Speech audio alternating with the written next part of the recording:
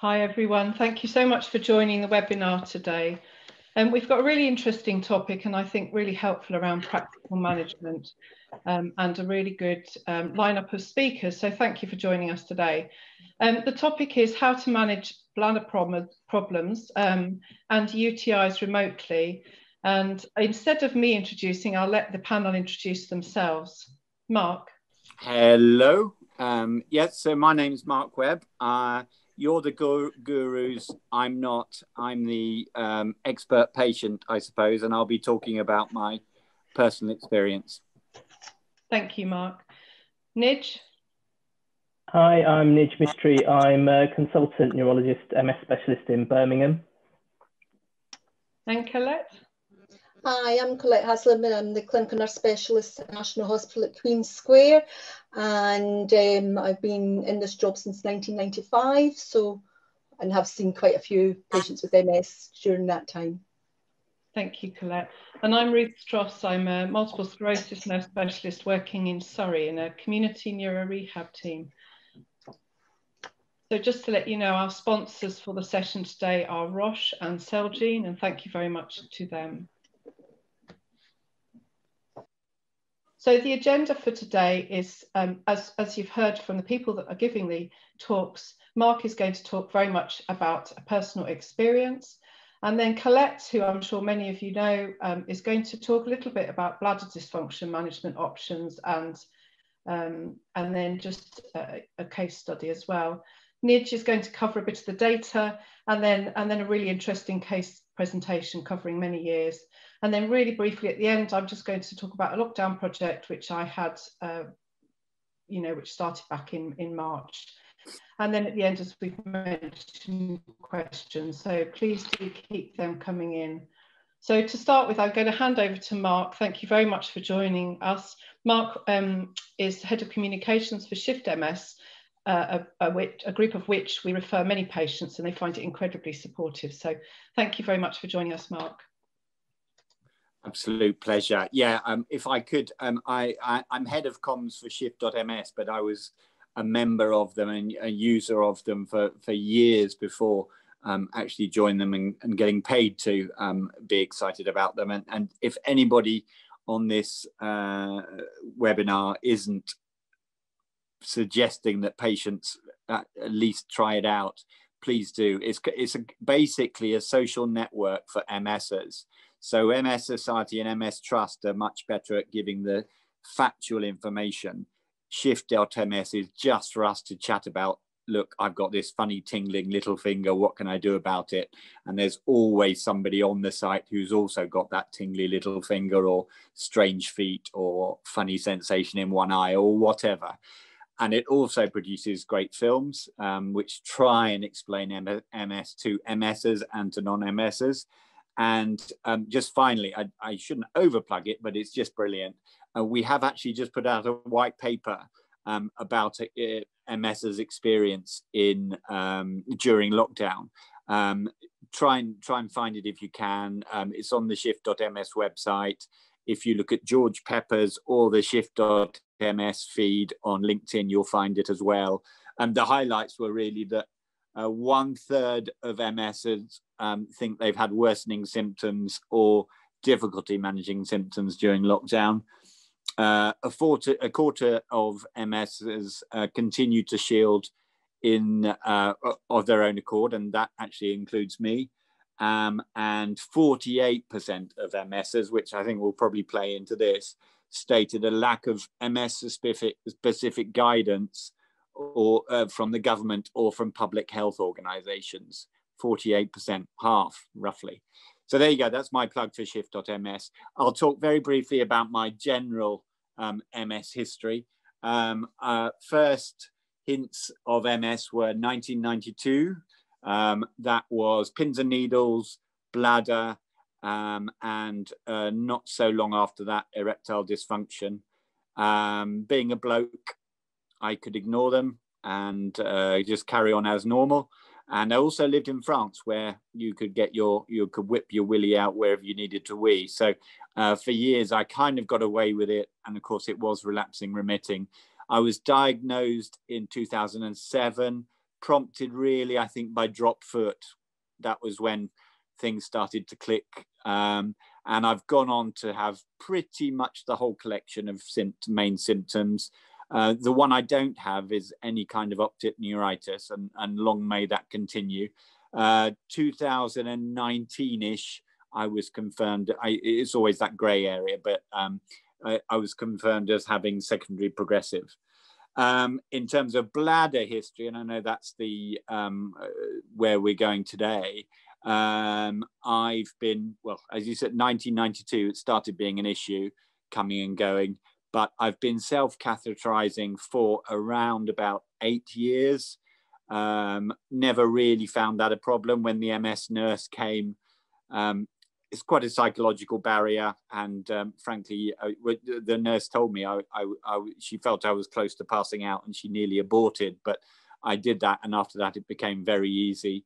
I used pads, and I think I was a good boy in cleanliness and everything else I needed to do, but I did suffer from regular UTIs and 2 or 3 very bad ones. The impact of a UTI on me is essentially a high fever, and when I have a high fever, my spasms go into essentially paralysis down the left side, to the extent that I need morphine because the pain and the intensity of the paralysis is so strong. So that led me, and really the fact that with the UTIs, and however often I used self-catheterizing, it just wasn't really enough, and I was aware that if I self-catheterized more than 5 or 6 times a day, it was just going to be more UTIs. So probably just before lockdown, I took the decision to investigate suprapubic catheters, and actually the insertion of a suprapubic catheter happened about 6-7 weeks ago. So during lockdown, everyone wearing masks and everything else. So in terms of my experience of that, I think the continence service that came and talked to me and then referred to me, it all went normally. It didn't feel very lockdowny in any issues. I think the challenges I had was elsewhere, for example, with MS nurses, and the GPs under practice. I couldn't have that joined up conversation with other people to just sanity check whether that was wise, to find out how tough it would be or not, etc., etc. So although it felt to me, while we're all reading in the headlines about, and there was a headline today about a chap who died from cancer who hadn't been diagnosed in time because of lockdown. Actually, I had no problem getting processed through the system and having an SPC inserted. But yeah, I didn't really feel that I could have that support network around me that I might have had in any other year but 2020, frankly. My personal challenge really was, because I am self-isolating by choice, I happen to live with a nice house, big patio to exercise on my wheelchair, big garden. So I haven't felt particularly challenged by staying isolated. But what did happen when I got to hospital, it was the first time in a big crowd with lots of masks. I've seen the odd delivery man with a mask, etc. But I hadn't been in the real world for several months. I'm not an agoraphobic, I'm not an introvert, anything like that, but it really was a challenge. So I suspect I think my blood pressure was quite high when I was measured, and I would assume that was the reason. It just was a different world that I had been just totally separated from in that year, 2020. And then after the operation, which I didn't enjoy, funnily enough, I went for local anaesthetic, and I think I wish I'd gone for general. Probably quite a psychological thing when you know where they're chopping around with their little saw thing. So it was quite a toughie, and I probably came out of the operation in shock. But after that, I've kind of got used to it. I'm still a little bit tender. And the ongoing worry, I think, as with other stuff early on in the lockdown, is, am I going to get the supplies? So I am in regular contact. Coloplast is the company I use to get my supplies to me, and I have to say I find them very good. But I've had a little bit of a mix of different bags coming through. None of them have been a problem, but when you're early on in that journey, that's not ideal, because you just don't want to have to think about anything more than, oh bloody hell, I'm going to yank up my belly button again. And so that's been a small issue, but it's been surmountable. I reached out on shift.ms to see if there have been any other MSers who had any good or bad experiences of bladder support. Funnily enough, I didn't get a huge amount of feedback, but it can be anonymous, shift.ms, but probably not the most exciting of subjects. But I'll read out a couple of negative experiences that I did get. So number one, I'm frustrated by the impact of the pandemic. I'm on Botox injections into my bladder, which needs to be repeated every 6 months or so. It was due around Feb, so somewhat overdue now. I do chase every so often, but I feel I'm pissing against the wind, to quote an apt saying. So that was one. He did actually follow up. This was about a week ago. He did a follow-up a couple of days ago saying, hey, I've actually been contacted now, but still that's 7 or 8 months late. The other person was due to get ISCT training with a view to receive Botox in March. This was cancelled and no further communication to date. In addition, support appointment from continence nurse converted to phone appointment, then cancelled, rescheduled for January 2021. So nobody is actually saying anger. I think we all understand why these things are happening. But those are two real-time cases of what's happened by necessity, by what's going on in the world. But I bet they're not the only ones if we really dug deeply. So my general overview of time in the pandemic is I've personally not had that delayed experience. I would share the frustration with a lack of communication, and because I couldn't talk to all the people I would have liked to sanity check my decision, I feel like I flew into the, it all happened too quickly for me. It's done now.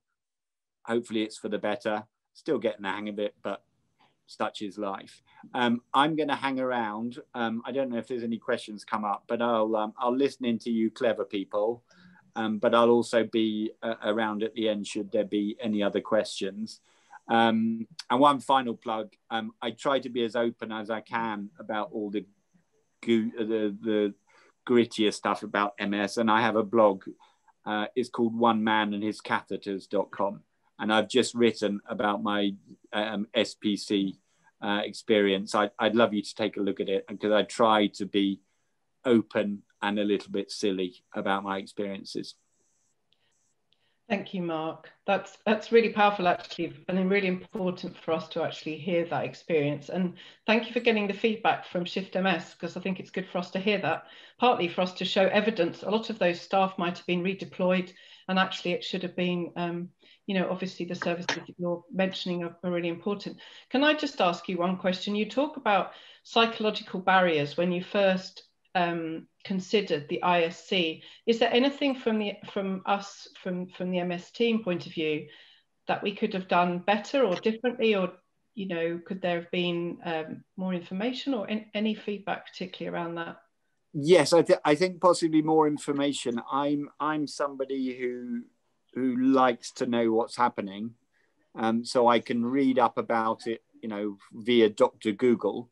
But Dr. Google is a dangerous place to be sometimes. So I would have liked a more detailed description of the procedure and the aftermath. Of course, I've been visited by district nurses in, I think, either 2 or 3 times in the 10 days following following the operation.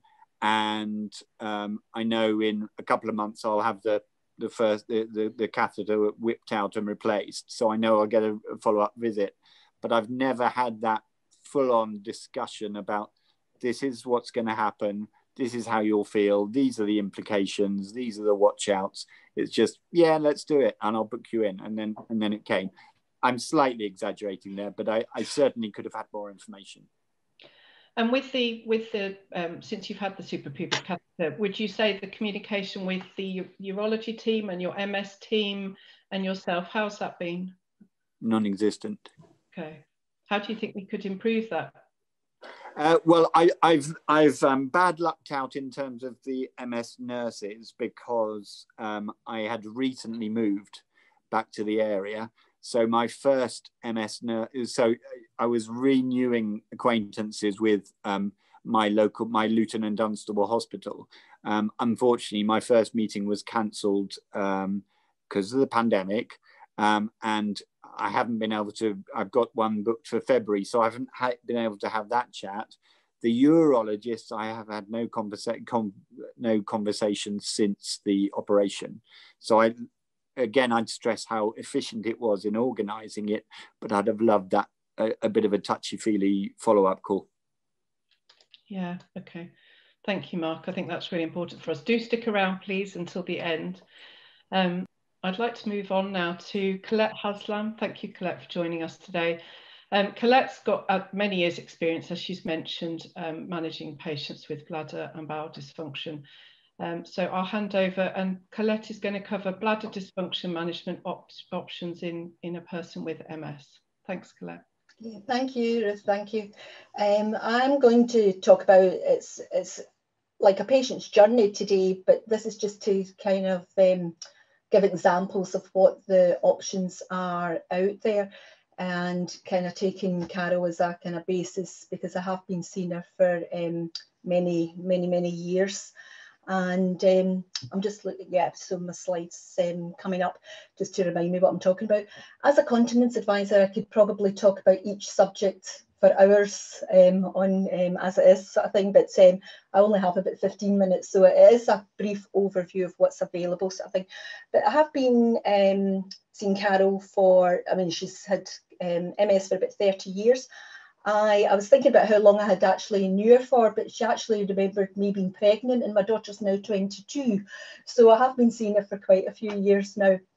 So when I first saw her, it was really for general bladder symptoms, and as her condition has progressed, we've kind of looked at the different management options. And I suppose from my point of view, I always reiterate to people that, you know, these options are not suitable for everybody. And also not every patient I'll see will require these options. So I think it must be individual, and it's not, you know, a pathway as such sort of thing. At present, Carol's got a suprapubic catheter, and she also has Botox injections for her bladder overactivity. But one of her main problems is her frequent urinary tract infections, even with a suprapubic catheter in situ. So I'll look at the next slide. So presenting symptoms initially were the urgency and frequency, and that's what we tend to see most patients with at the beginning, urgency and frequency. And sometimes we'll see somebody when they've just seen the MS nurse, and they might just want us to touch base with somebody, or it might be somebody that's actually, you know, the frequency and their urgency is causing them significant problems. I've put the algorithm in because you've probably seen this algorithm in many a book and many you know, paper that's been written, and certainly we tend to look at it as our kind of baseline for the majority of our patients. That certainly if somebody presents with urgency and frequency, we would always test for a urinary tract infection initially. Many of our patients don't realise they have underlying urinary tract infections because of their sensory deficits. So it really is important that we get that tested at the very beginning. The main thing that if MD takes home from anything today is it's really important to find out what people's post-void residual is. Because really most of the treatment options are based on somebody's post-void residual, be it a bladder scan or an in-out catheter, and sometimes we have to do frequent bladder scans to ascertain, and that can vary from day to day, it can vary from week to week, and it can also depend if somebody's having a relapse in their condition at the time. So we tend to look at the post-void residual depending on what we offer. I'm not going to talk about the self-catheterisation and the 100 mils, be it when detouch catheterisation at present. So certainly we would always look at the conservative managements first, and I think we really need to get back to basics with an awful lot of our patients, looking at what fluids they drink and what types of fluids that they drink. The majority of our patients will not drink enough because they think the more they drink, the more they have to go to the toilet, and they're used to their urine being dark, cloudy, smelly, and again that's why we need to dipstick their urine. So sometimes it's basic advice on the fluid intake, be it water, or an awful lot of our patients, the main one they take is coffee, you know, and tea, and a lot of the patients you see will take coffee to get their bowels moving in the morning, and I think you've got to be flexible when you're talking to the patients and individual people, because you've got to work in what you're suggesting with their daily activities. So certainly we would always look at the fluids that they take and when they take the fluids and when perhaps they have their symptoms at their worst. We always look at patients' bowels as well, because I think a lot of people don't realise that the bowel and the bladder is very much interlinked, and how they both react to day-to-day eating, drinking, that type of thing, and perhaps when the bowels are actually moving. So I think so it's really, really important that we do that. We do me personally, I teach basic pelvic floor exercises. I'm not a women's health physiotherapist, so I think we do try to teach the basics, but for a lot of our patients, they do have to see perhaps women's health physio. I'm looking at it from a women's point of view because I'm talking about Carol, but certainly I think for a lot of men out there, there's not many units out there that actually teach men how to do proper pelvic floor exercises. But I think actually for a lot of people we see, they don't know where their pelvic floor is, and they're not aware of their pelvic floor anymore due to their perhaps their neurological deficits. So it's teaching people how to identify what the pelvic floor muscles are, and for the help that that might give them in actually reaching the toilet, or you know, for the frequency and urgency. And there's a lot of research out there to say that it does help with frequency and urgency. A lot of the patients that I see at the beginning, and I think Carol probably agreed, that they'll say to you, well, I go to the toilet, you know, 10, 20 times a day. And when you actually ask them, do they go to the toilet because of their bladder, you know, is their bladder telling them they need to go to the toilet? For the majority of patients, it is just in case. Because I always say, if you've wet yourself once, you'll make sure that you go to the toilet every time you actually see the toilet. And the majority of the patients, and I'm sure most of you will agree, I'll tell you, that they plan their day or plan any activity outside their house with where the toilets are, and they can actually tell you where the toilets are from one place to another, so I think, and they don't go, and they also won't go past a toilet without actually trying to pass urine, whether they need to or not. I think, you know, I got asked the other week there, doing another webinar, what questionnaires can we give to patients? I actually think your best questionnaire is your bladder diary. So giving somebody a bladder diary and actually getting them to fill it out over a couple of days to actually look at what habits that they actually have. And you actually use your bladder diary as a basis for any advice that you might be actually giving your patient, and it actually gives you something to work on at the beginning. And if you're actually treating your patients with any treatment options, no matter what they are, then you can actually see perhaps in a couple of weeks' time what treatment options have been more beneficial for that particular patient. So I think actually if you give everybody a bladder diary, and it gives somebody a focus, and it lets them actually see perhaps what bad habits they might actually you know, be having. You know, I've seen lots of people that the main drink they have is several cups of coffee or several cans of Coke per day, and sometimes it's just re-education and again what kind of fluids that they actually drink. So I'll go on to the next slide now.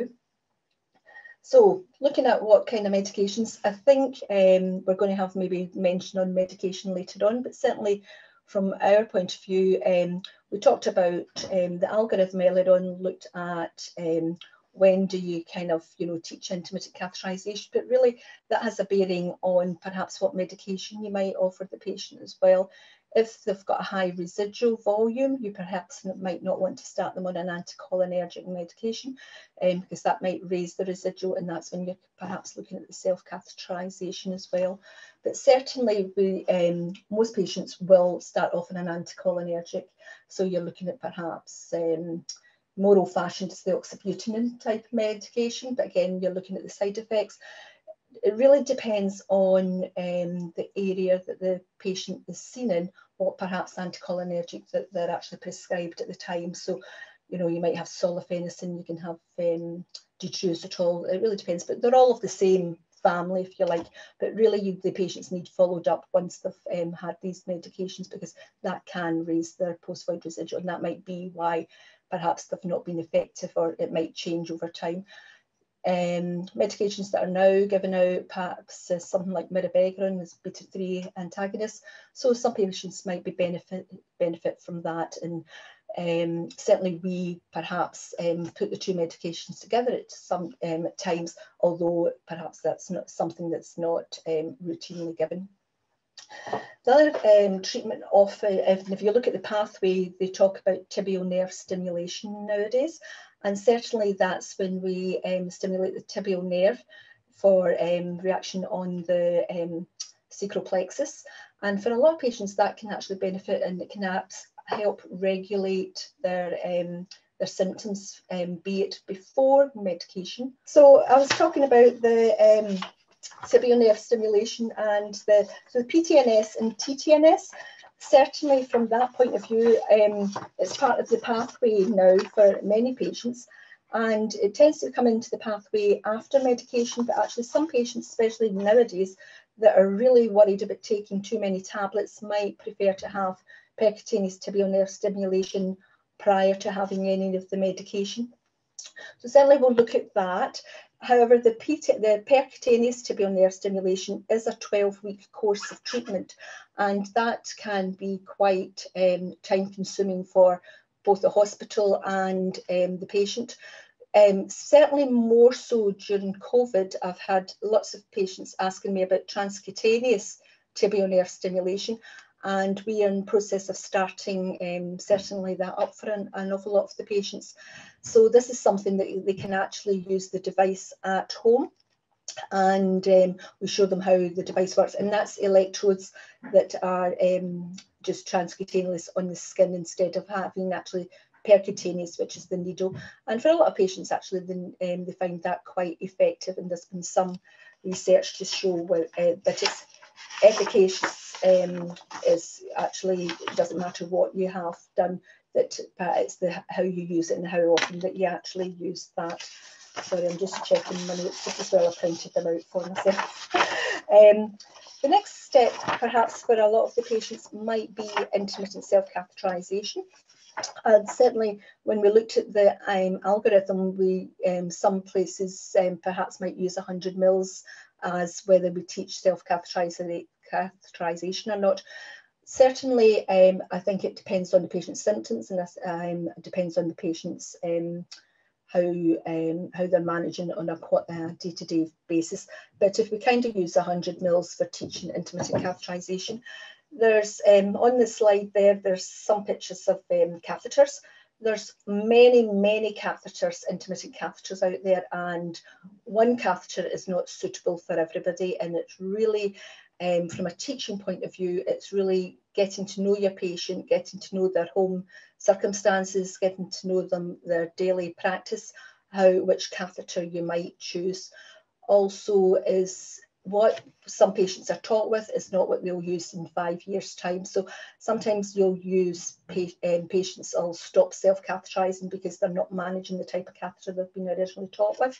But certainly there's many catheters out there, and for the majority of patients, we will be able to teach them how to intermittently self-catheterise. As Mark said earlier on, I tend to teach all my men sitting down now, because I have had men, you know, faint on me in teaching. So I think it's really important that people are taught properly and they're followed up significantly, and they have somebody to actually, you know, be able to call for advice. And a lot of the companies now are very good at that one. For a lot of patients, if they go on to have botulism toxin for their bladder overactivity, certainly our hospital, our protocol is that all patients have to be able to self-catheterise before they have the Botox injections. So therefore, so Botox is again a muscle relaxant, and for lots of patients that have severe overactivity or urgency or incontinence, they might go on, and the medication is not sufficient, or the PTN, the stimulation is not sufficient, they'll go on to have Botox injections. And usually that is about roughly twice a year. But, you know, there is a big delay, and, you know, our hospital has an equally big delay with giving patients the Botox injections at present. And I would say we are quite a few months behind for an awful lot of the patients, which is quite unfortunate. But I think it's like any hospital, they're trying their best to catch up. After Botox, and sometimes it's not, this pathway is not perhaps for everybody, but certainly some patients might have read up about sacral nerve stimulators, and that's when the stimulator is actually inserted under the skin into the S3 spinal area, and this is internalised, and it's a bit like a TENS machine within the body, and a lot of patients might use that. Now, nowadays, it wasn't suitable for an awful lot of patients with MS prior to this, because they weren't MRI compatible, but certainly there's new stimulators coming out that perhaps are MRI compatible, and it might be suitable for patients with MS in the future, and perhaps we will see this be used more often, perhaps before Botox and things like that. So I think it's a kind of watch the space for that. I've put indwelling catheters and suprapubic catheterization at the end, mainly because I think there's lots and lots of things that we can offer the patient before we think about indwelling catheter and suprapubic catheter. What I would say is that for some patients, intermittent catheterization, indwelling catheter and suprapubic catheter is something that actually they do get on very well with, and they can manage, and they actually have a better quality of life managing their bladder with that. Again, I've put surgery right at the very end, because for a lot of people, they don't need diversions, they don't need you know, major urological surgery, which is perhaps detrimental to their MS. But there is many patients that have had perhaps diversions and have got on very, very well with it. If we look at Carol now, she is wheelchair bound now and requires to be hoisted. She has quite good hand function, so she manages actually to look after her suprapubic on her own. She uses a flip flow valve, and she manages very well with that. She feels that it actually gives her the control and freedom that she desires at this time. Again, her main problem continues to be urinary tract infections, but I'm sure we'll have some open discussion in regard to perhaps the main way of managing that. I'll close at this time. Thank you. Thanks, Colette. That was really helpful and really practical ways to help manage our patients. I think later on in the questions, it'd be really good to work out where we can access certain of the ways to manage bladder dysfunction that you mentioned. I think that's part of the issue, is where do people access these treatments? So thank you very much, Colette. I'd like to hand over now to Nij, who's going to do a session on data and a really interesting case presentation. I'm just going to request control, Ruth, if that's okay. Hopefully this will work. So thanks, Ruth. Here are my disclosures. Now, I'm just going to briefly touch on this data, which shows what a massive issue this is on a national scale, if I can go back. The massive issue on a national scale, and really what we can see from this data that our very own Ruth Stross and Sue Thomas from Wilmington have compiled from HES data, is that year on year, elective and non-elective admissions for people with MS in England have been going up over 30,000 for the last financial year. And that stacks up to a total cost of almost £100 million. And if you lump together UTI, bladder and bowel issues, there's significant cost, and it's almost a fifth of the emergency admissions. But I won't linger on that, because what I want to do is go on to a case presentation that shows what a massive issue is on an individual scale. So this is a man whose career in MS began well before mine, and he was first seen in the MS clinic in Birmingham by my senior colleague in 2008. And these are excerpts from clinic letters. So my colleague says that 3 weeks he's been having difficulty walking with a burning sensation in his legs. But even about 18 months before this, he was having sensory changes in his hands spread into his arms. September the year before, numbness, tingling in his feet. And January, his legs got acutely worse, dizziness and unsteadiness after that. And in April of that year, he was unsteady again. So what you can see is half a dozen relapses in the space of 18 months, but each time he's got residual deficits stacking up, which don't actually go away. And interestingly, in his first clinic letter, he's already troubled with frequency, urgency, nocturia. He has to get up 4 times in the night to wee, and he'd somehow already been referred to the continence clinic at the QE even before that first MS clinic appointment, and they'd already suggested he starts intermittent self-catheterizing once in the evenings, and he's already got sexual dysfunction. He tried Viagra, but unfortunately couldn't tolerate it. So he has lots of signs, but just in a nutshell, he's got bilateral hip flexion weakness, significant spasticity, especially in the right leg already, and some gait ataxia. And what's apparent is that he's going for another relapse during this clinic attendance.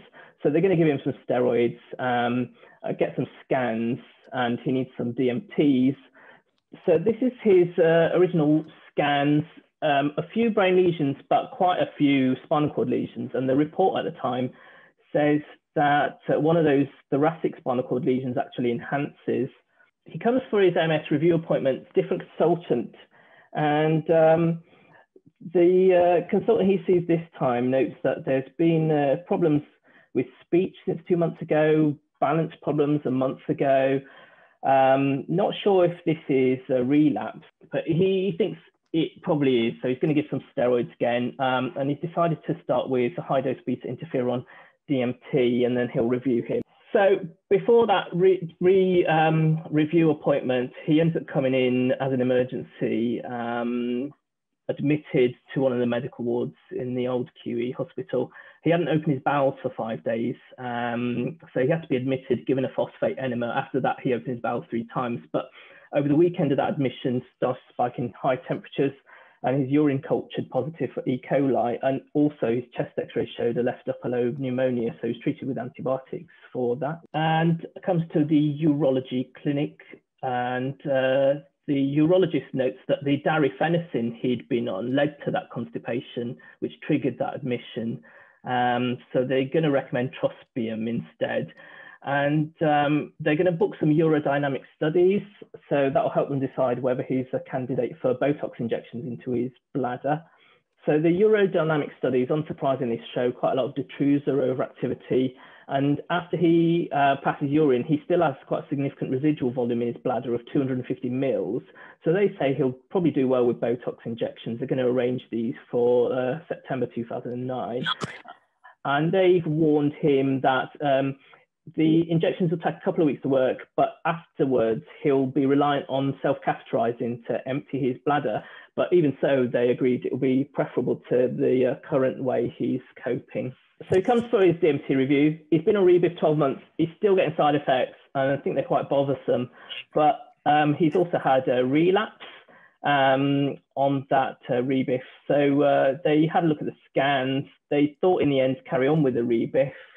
And comes to urology clinic. So he had his Botox 6 months ago, and now he's starting to notice for a week that when he withdraws the catheter, he starts to get a lot of spasms. So he wants some more Botox, thinks it's wearing off, which is probably fair enough because it's been 6 months. And he comes to colorectal clinic. Now, this was quite a long letter, but the thing that really stood out for me is that this man's still working as a manager in his plumbing company. And he's finding it really embarrassing, unsurprisingly, if he has episodes of incontinence in his clients' homes. And his normal bowel habit is passing a really hard stool once every 3 or 4 days. And it's such a strain that sometimes there's blood on the toilet paper mixed in with the stool. He's taking Movicol, which is a double-edged sword, because although it helps make his bowels more regular, it also causes some urgency and urge incontinence. So it's becoming a bit of a struggle.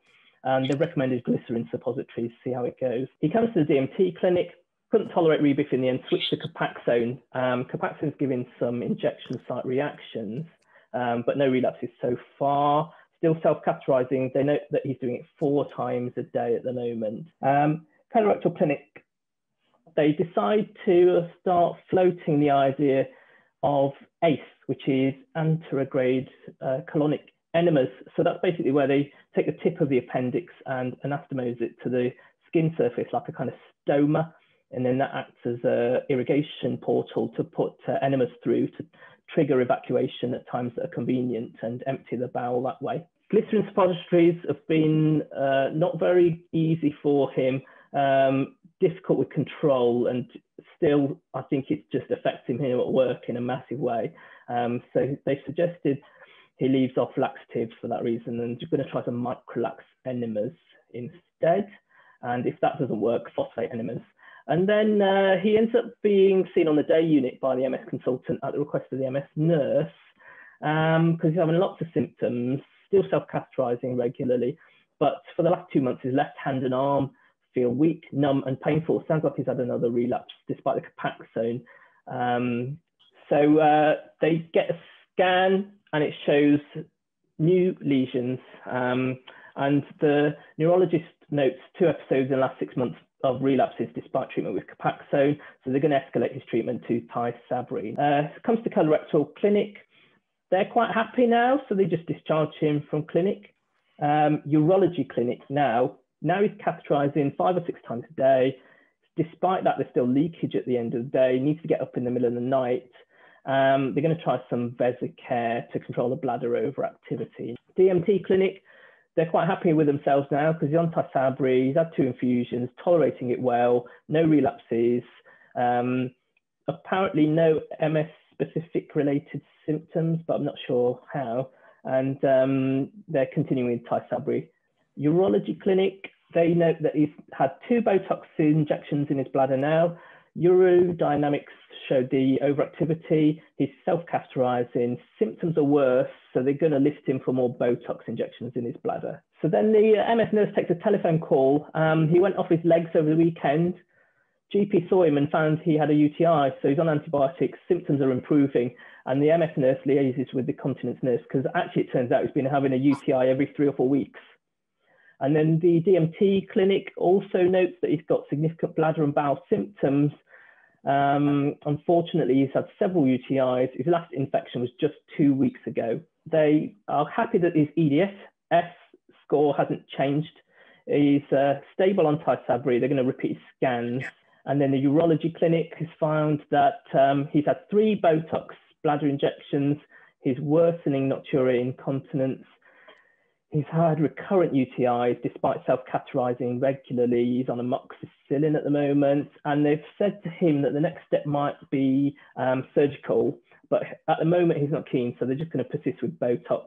Nurse call, he's had a UTI last week and he had back pain all over. He's not feeling well at all, and he's understandably quite upset. So they told him to come to A&E, where he turned up a few hours later, and they diagnosed him with urosepsis. So he was in for 18 days, that admission. This was at the end of 2012, raised inflammatory markers. They didn't culture anything in his blood, but he responded to antibiotics. Urine showed mixed growth, so they didn't know what they were treating for. And urology saw him during that admission. They weren't keen on prophylactic antibiotics, and they arranged follow-up and more Botox injections. He comes to flexible cystoscopy in the urology clinic. They inject the Botox again, but they think he's probably got a UTI again, so they give him some trimethoprim. And then the nurse clinic, his bladder's still an issue. He's having Botox, but he's feeling it's wearing off, and it's probably wearing off too soon these days. It comes to DMT clinic. He's having his Botox. He's seeing the urology team. There doesn't seem to be much for the neurologist. So I think they just carry on with the Tysabri. They're happy that he's stable, not having relapses. And then the urology clinic says he's now having to self-castrate 5 or 6 times a day. Sometimes it's painful. He's feeling like the toxin's wearing off, so they're going to list him for Botox again. And then he ends up coming in 2 days after his Botox injections, which were planned. A&E thought it was probably just another UTI because the A&E department knows him quite well by now. But in the end, he ended up being taken to theatre because he was found to have a necrotic ruptured appendix, and he had to have an emergency appendectomy. Went on antibiotics, started to mobilise again. They took the drain out after 4 days, and he was discharged home. Nurse review says that the MS is stable, but look, he's having lots of problems. He's had a traumatic divorce recently. He's got 5 children, 3 grandchildren at that time. His wife left him, and she left him with a lot of debt. He hasn't got enough money to buy anywhere to live at the moment. He's going to have to look for somewhere to rent. He needs a letter of support to get onto the disabled register. He's going to try and help get some housing through that mechanism. He's got an 18-year-old and a 15-year-old child living with him. The 18-year-old's has Asperger's, the 15-year-old has haemophilia. He's got a lot on his plate. And then comes in via A&E again, UTI, treated with IV antibiotics. This time he's got a resistant E. coli UTI. And Botox is wearing off. He's having to intermittently self-catheterize up to 10 times a day, getting lots of infections. The neurology consultant talks to the urology consultant about prophylactic antibiotic, but the urologist is not keen for various reasons, which we'll see later. Urology clinic, he's having to have antibiotics every 3 weeks from the GP. When he gets a UTI, he gets pain in both renal angles.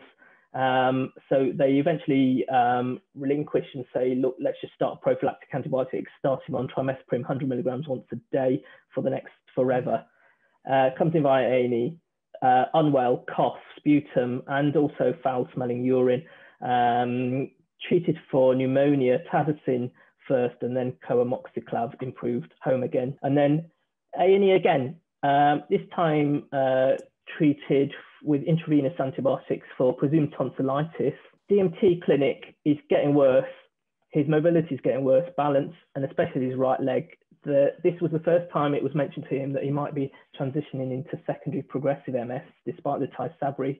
Urology clinic, he's catheterizing 7 to 8 times a day when he's got an infection, 4 to 5 times a day otherwise.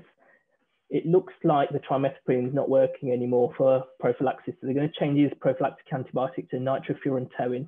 A&E again, fever, burning when you wheeze, weakness, just generally unwell. MSU came positive for E. coli, nitrofurantoin. He's got an anal fissure with chronic constipation, colorectal follow-up requested. A&E again, August 17. This time his E. coli UTI is multi-drug resistant. He's discharged on cefalexin for prophylaxis after this.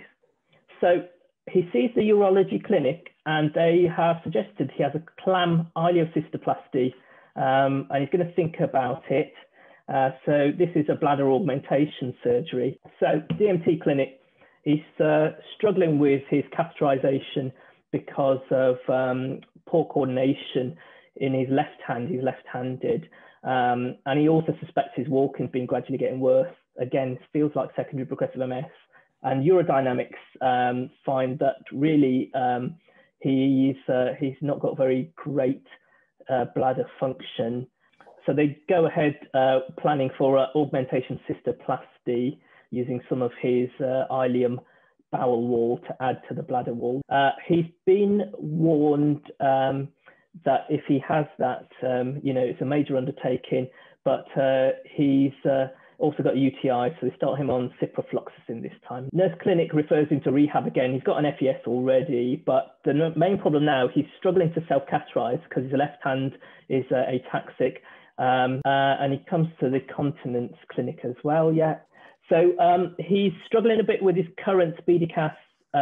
They suggest a Hollister VA Pro, which he tries, but a month later, when he comes, he wants to revert back to the original brand, so they revert him. He has had no relapse of his MS since he started on Tysabri, but his walking's deteriorated anyway, and he was made redundant after 25 years service at his company. He's now using a wheelchair more often. He understands he may be transitioning into SPMS.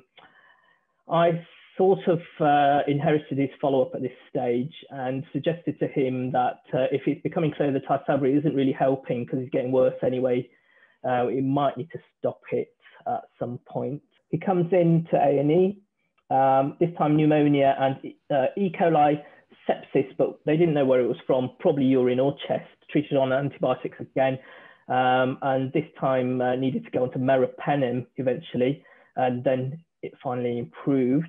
He has his clam ileocystoplasty surgery, July 2019.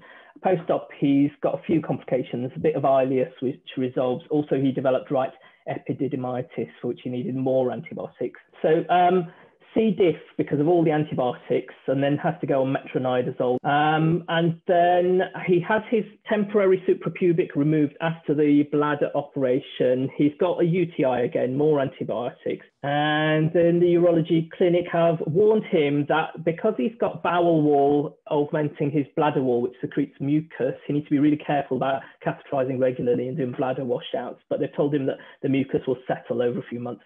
October 19, another UTI, antibiotics, and they're worried now because he's had C. diff, and they know that if they keep giving antibiotics, he might relapse, and it has a high relapse rate, C. diff.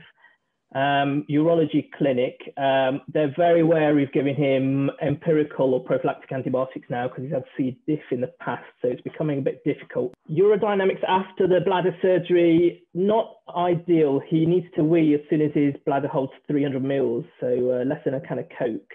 And then February, admitted to A&E, treated for chest or urine infection, IV tazocin, 90% sat on air and quite high temperature.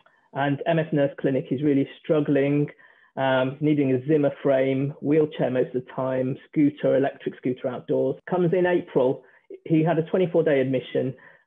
He needed oxygen to maintain his saturations. Chest x-ray showed right pneumonia, treated with meropenem, started to improve, but then he started to get worse again. And while he was in, his chest x-ray then started showing changes of COVID. He was given Coamox for what it's worth, and his COVID swab was positive. First admission COVID swab was negative, so he caught it in the hospital, I guess. At the time, we didn't know what the risks were with Tysabri, so we decided to hold off because he was secondary progressive anyway. And also he was complicated that admission with a PE, which might have been because of COVID as well. So he's anticoagulated. May, admitted with presumed pyelonephritis, antibiotics again. June, pneumonia, right lower lobe pneumonia. Stayed off the Tysabri in the end, luckily no rebound. And December, this was the current admission, urosepsis, treated with antibiotics, confirmed SPMS, agrees we don't need to go back on Tysabri, still struggling with intermittent self-catheterization because this far down the line, the mucus is still a problem from that bladder surgery, and he's still an inpatient. I saw him this morning, so we're desperately looking for ways to avoid another admission. So look, that was a very whistle-stop tour, but I think it just illustrates the problems he's had. Thanks. Thanks, Nij. Thank you very much for that. A very complex case, really interesting to see it right through from the beginning to now. So thank you very much. This was a project that I started back in March as we went into lockdown.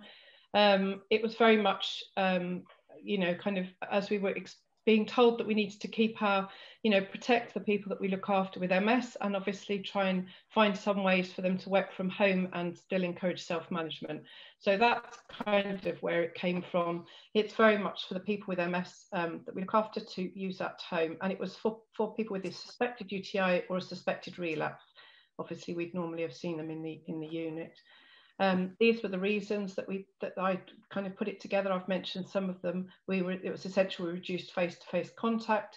I'd also been a delegate on a leadership course and also a previous masterclass, and we had been looking at mapping pathways, and our bladder pathway needed a lot of improvement. And so we were really looking at things that we could do anyway. So I guess we were in that space. I won't go through those details because Nij has already mentioned them.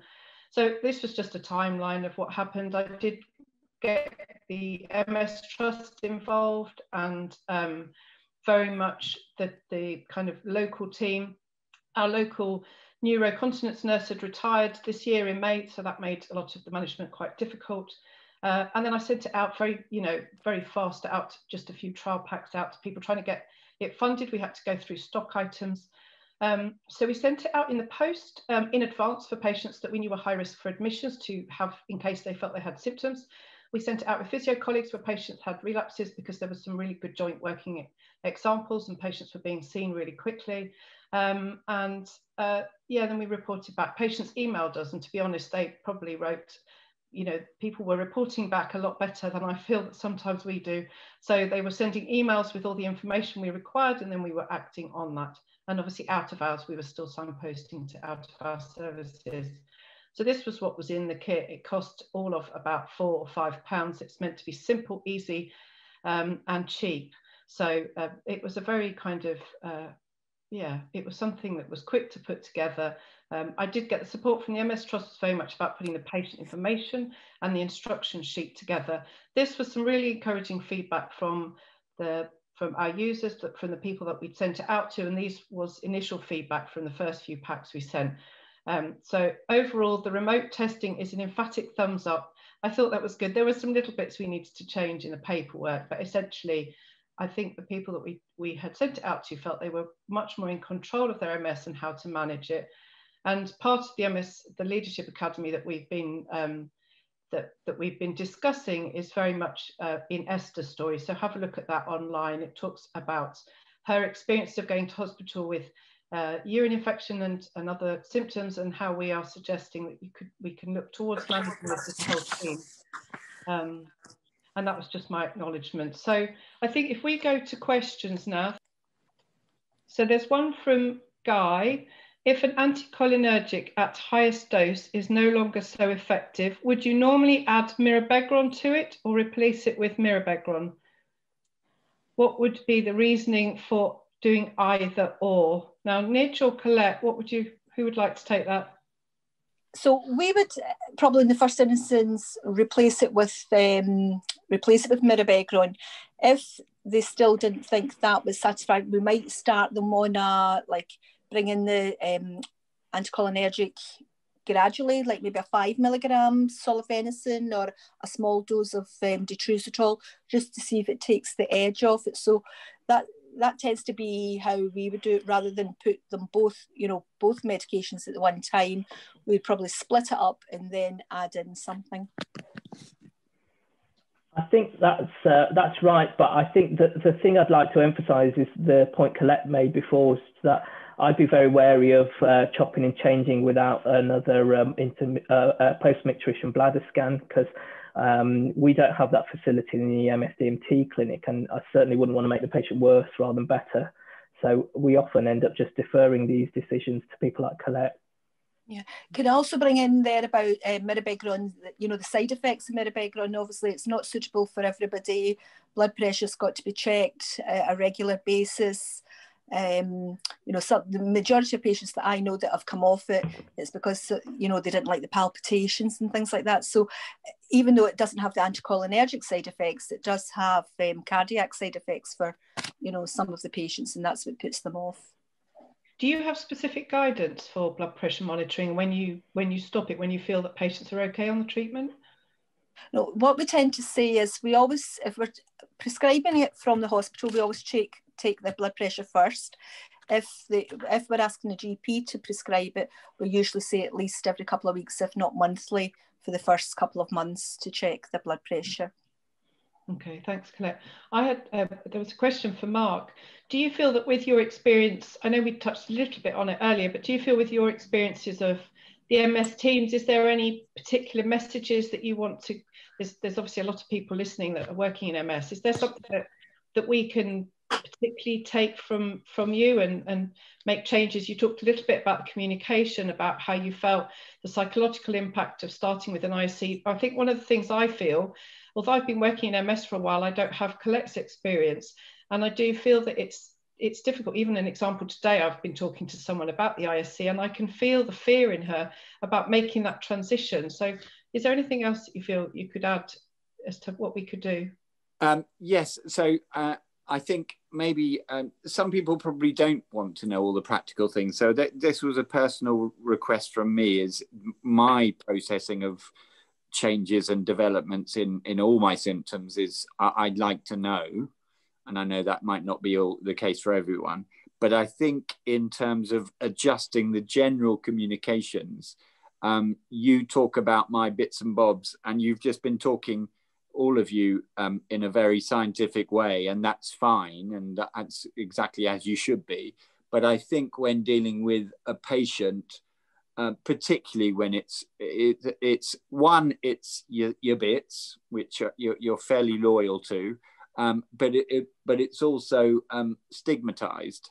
And I think a little tweak towards being more empathetic and more human would help. I can count very few bad MS experts in the various fields that I've dealt with, but most of them could still just sneak in the extra couple of psychological supports or warnings about what might happen, because, you know, all those bits down there, pooing yourself, weeing yourself, whatever I've heard about there, it's horrible. And I don't I think you need to slightly disconnect from your scientific view when you're with a patient. Yeah. That would be my take. Yeah, absolutely. I think that's a really good reminder. Thanks, Mark. I do think we talk about it and we need to remember that. There's a good question from Paula. Colette, after a 12-week course of PTNS and TTNS, do patients return for further treatment? And if so, how soon after? Do any of your patients fund the device? And I've got a question on top of that. Right. Where do we go, apart from yourself? Do you know other centres that are offering this?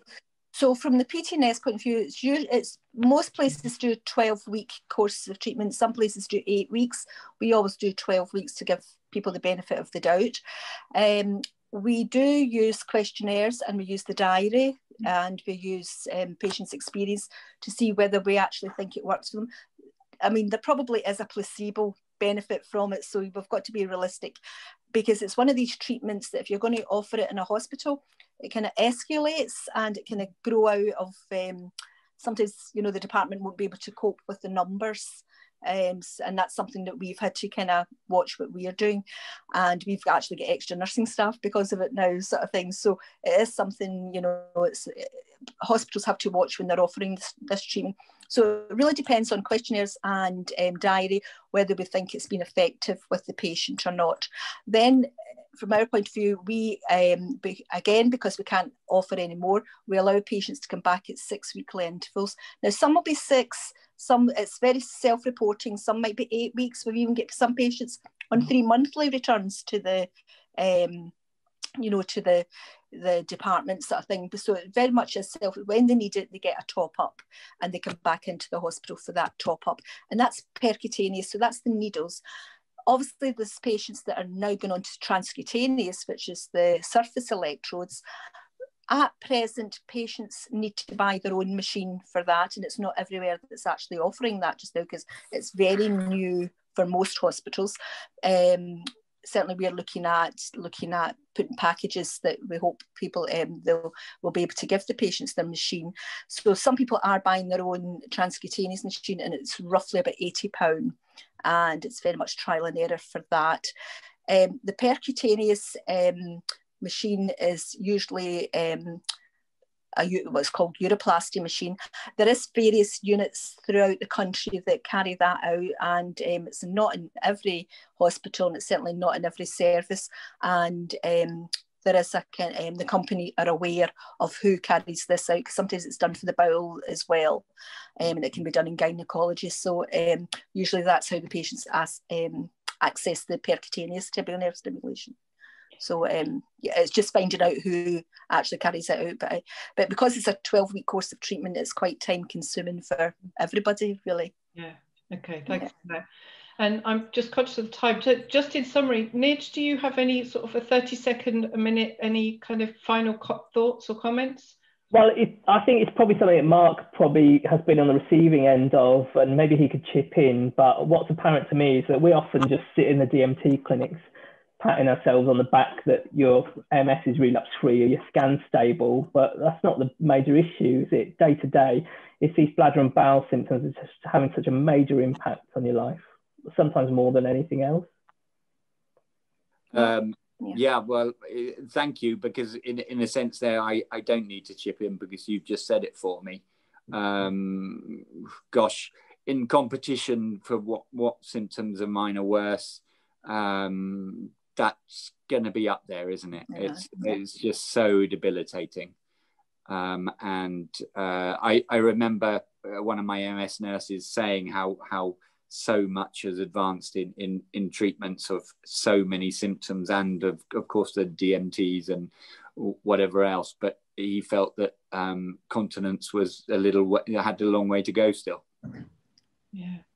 Okay, thank you. And Colette, do you have any other final thoughts? Well, I think the main thing is not giving up on self-catheterisation or types of catheters, because if you get a good continence service or a good continence nurse, you know, they'll have cupboards full of catheters, and it's giving people time to learn, you know, and always having good follow-up and arranging follow-up, because at the end of the day, sometimes I'll see somebody once, sometimes I'll see them, you know, a whole year, you know, every couple of weeks to teach them. So I know it depends where you are in the country, what access you've got, but I think it's finding the good access. There's no getting away from it. Intermittent catheterisation is all about good teaching and good follow-up. Yeah, absolutely. Thank you. And Paula's just put a comment on there. So Paula Cole's the MS nurse that I sent out the kits to, and she's had good feedback. And just linking in with the GP, and I think that's a good reminder that this is about self-management, really, and ensuring that we educate our patients to be able to take this on. So I just want to say thank you very much to the panel. Thank you for joining us today. Thank you everyone who's listening. Thank you. And just a reminder, there are further Neurology Academy webinars. Please do look online. I believe there's one coming up in January. Any questions that were not answered now will be answered and put online, and this will be available as a video quite shortly. So thank you very much, everyone, and see you next time. Thank you. Thank you.